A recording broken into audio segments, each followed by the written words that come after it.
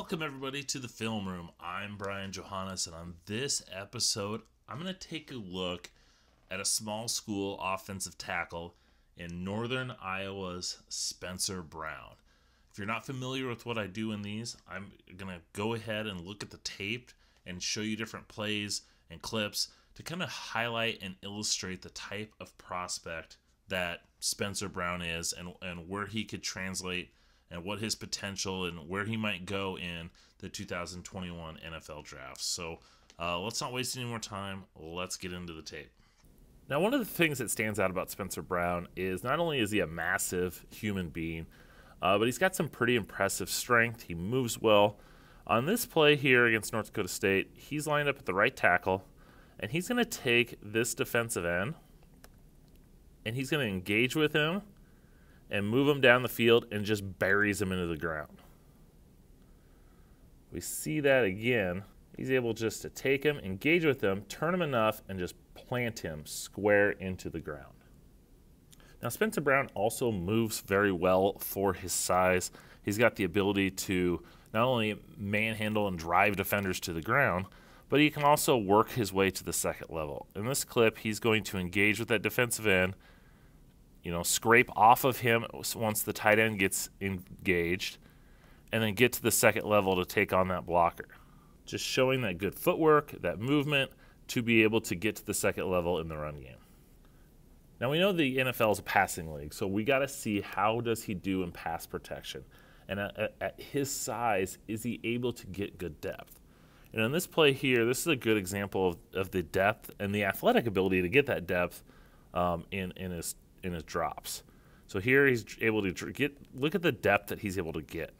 Yes, he's practically even right now with the quarterback, and he was able to get that effortlessly. And he's able to just slide out, engage with that defensive end. Now, if we see it from this angle, once again, just able to slide out, engage. He does get pushed back a little bit, but once again, he shows that ability to get that depth. Another example of him and getting his depth we have here. Just once again able to just quickly draw and move out. Just cut off that defensive end. He's able to do this effortlessly. He doesn't look like it takes a bunch of effort. You don't see him having to really kick back. He's able to just slide out and cut off those defensive ends on the edge. So not only do you need good depth, you need the ability to slide laterally because defensive ends, are going to make their moves, and you got to be able to move laterally with them. And in this case, we're going to see Spencer Brown just able to just once again engage and just slide with the defensive end.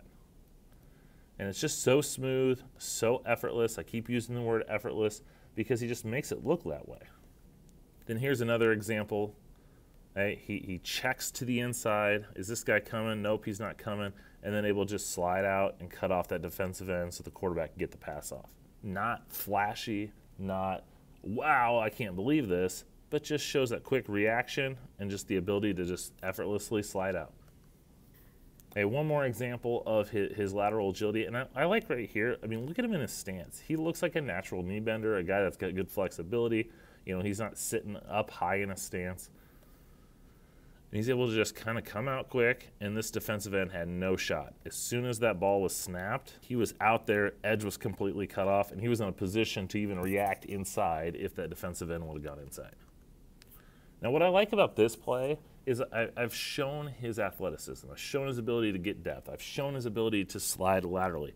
But what about locking down defenders? In this clip, that's what he does. He's able to engage with this defensive end, get his hands on him, and just shut him down. He's got his hands in the best position. The defensive end is stopped. And he's able to do that by getting his hands in quick. He's got those long arms, get him into the chest, get a hold of him, and he's locked down. And then this last clip, what I want to show you is just his awareness, his ability to see what's going on in front of him. And they're going to run. This linebacker's going to blitz. The defensive end's going to show off the edge and drop back very well. We could see an offensive tackle, get out wide to take care of the defensive end, and then when he drops, this guy just flies in free. But as we see in this play, Spencer Brown goes out, sees that he can, sees that he's dropping back, sees this guy coming, He's able to quickly react and stop that linebacker from getting in. And it just shows good awareness. It shows good reaction skills to cut him off there. Now, Spencer Brown is an interesting prospect. As I've said, he's 6'8", 314 pounds. He's athletic. He shows glimpses of power and strength, but he's a bit raw. And I think a thing that we forget is this was 2019 tape. He didn't play at all in 2020 because FCS is playing right now. And so here's a guy that's raw, could have definitely used another year of games, but wasn't able to get it because of the pandemic. And so he doesn't play, but he goes to the Senior Bowl, shows that he belongs, didn't dominate at the Senior Bowl, but like I said, one of the things I look for out of small school prospects is when they get to stuff like the Combine, or in this case the Senior Bowl, do they look the part? Do they look like they belong? And Spencer Brown, even though he had some issues there, looked like he belonged with some of the top Power 5 and that type of talent. And so I think, in my opinion, Spencer Brown's going to be a lock day 2 pick because of his size, because of his athletic traits, because of his potential. He's going to get drafted in either the 2nd or 3rd round, and I honestly think he's probably a late 2nd round pick. Some team's going to fall in love with his traits, fall in love with his size, and they're going to see a guy that's still developing that you can plug in at left or potentially right tackle.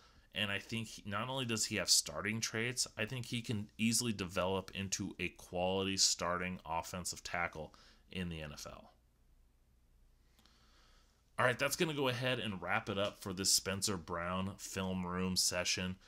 The best way to get these film rooms or any of my other videos on YouTube is to subscribe. So not only do you need to hit that subscribe button, but hit the notification bell so you always know when my new videos come out. Make sure you're also following me on social media, draft_Brian, Twitter, Instagram, TikTok even. That's the best way to get, other information, articles that I might be writing. So make sure you're following me on social media. Thanks for watching. Hope you enjoyed. And until next time.